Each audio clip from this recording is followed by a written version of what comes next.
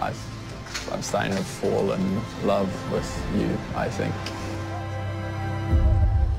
Every time our eyes meet, I want to spend the whole night in your arms. If I fast forward and end up with Lucina at the end of this, this will genuinely be probably the best day of my life until I marry her. And then that'll be the best day of my life. I have brought over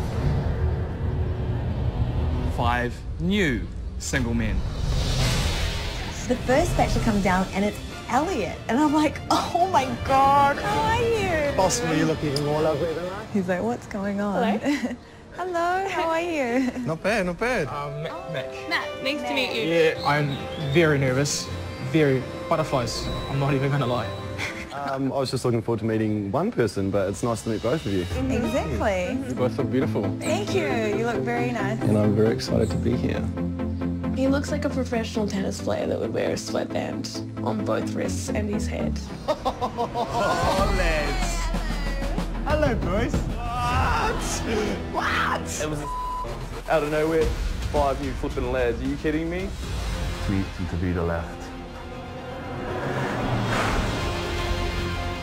Tavita.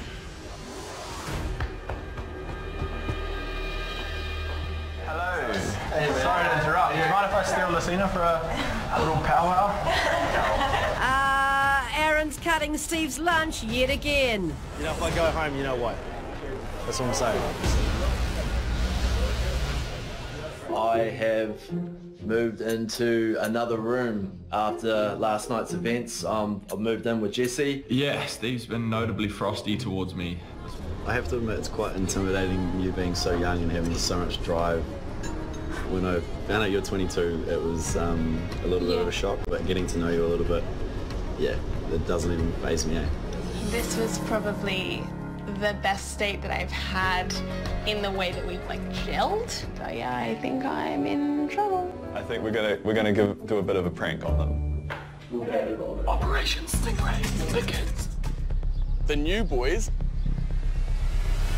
are going out on the date with Richie. Hey, you guys are supposed to be... There will be some comeuppance for that, I really feel. Good. I guess I'd like to sort of spend a bit longer with her, I think. Not so on the spot with such direct questions. Just sort of getting to know each other's personality would be a little bit more enjoyable for me. By Mike.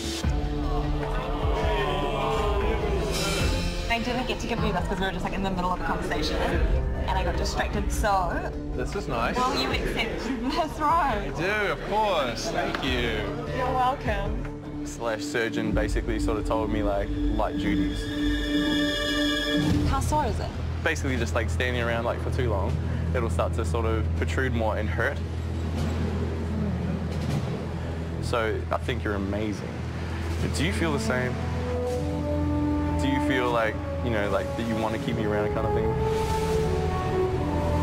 Like it's kind of sketchy. Can I just stop for a second? So is this like an ultimatum?